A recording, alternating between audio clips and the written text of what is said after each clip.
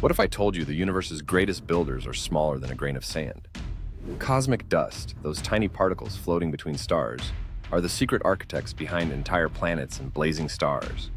Picture a swirling cloud of dust, stretching for trillions of miles, glowing as sunlight hits it. This isn't just space debris, it's the raw material for everything.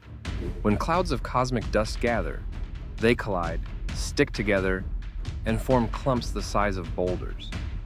Over millions of years, these clumps grow, pulling in more dust, until they're as big as mountains. Eventually, they become entire planets like Earth or Mars. But here's the real twist. Cosmic dust also sparks the birth of stars. As gravity pulls dust and gas tighter, the core heats up, hotter than 15 million degrees Fahrenheit.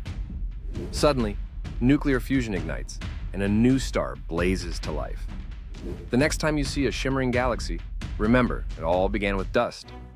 So, how does ancient art relate to cosmic dust? Both prove that even the smallest pieces can build wonders. Want to make your own fascinating videos for fun or profit? Click the description link to get started today.